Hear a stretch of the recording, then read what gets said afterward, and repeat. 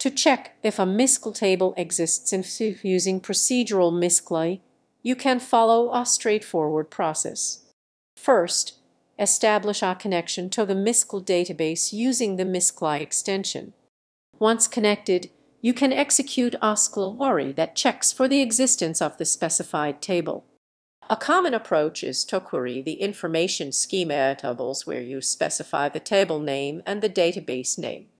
If the query returns a result, it indicates that the table exists, otherwise it does not. After executing the query, you can utilize the mysqli rows function to determine if any rows were returned.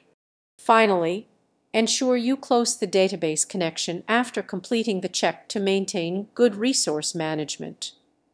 Ensure you